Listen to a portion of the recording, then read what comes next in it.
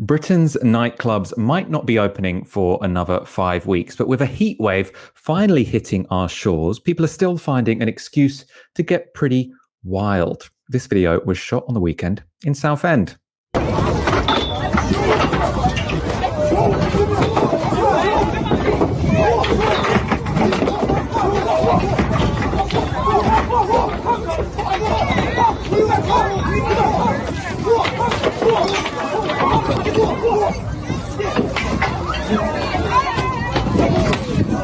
On one level, I mean, obviously, I don't think anyone would get seriously hurt, but it's not nice to see people have a big brawl and a big fight on the beach. At the same time, I think I've been so starved of social interaction over the past, 12 months or whatever, that I'm like, wow, like a big kind of social event, even if it's a weird one where everyone's throwing deck chairs, it's like I kind of want to be there. I don't want to get hit by the chair, but I just haven't witnessed, that kind of chaos that you get when lots of people are massed in the same place, especially in a heat wave in Britain. By the way, I do not endorse that. I feel like I sound like I endorse having massive deck chair fights at the beach. What was your response to that? Does that make you want to get involved, Ash? I miss brawling as much as anyone. I've been trying to fight my pharmacist just to feel something in the last few weeks, but nothing. Something that did actually happen to my mom once is that when she was in her 20s and she was on a beach in Greece and there was a brawl on the beach.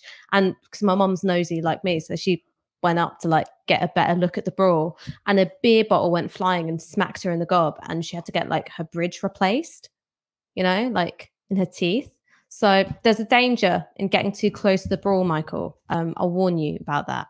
But no, the thing which I did seriously think when I saw this video at the weekend was that there's been this trend of right-wing commentators sharing footage of violence, usually in London, almost exclusively depicting young black guys. And it's, Sadiq Khan's London, angry face, angry face, angry face. Oh, it's a crime-infested, no-go zone, blah, blah, blah, blah.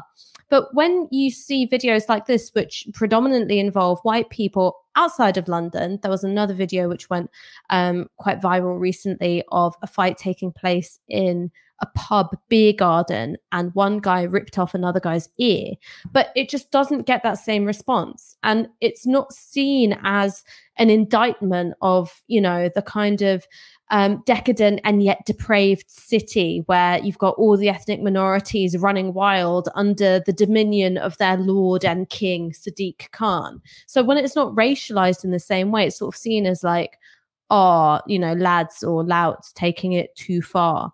But it's not kind of pathologized in the same way as these other videos.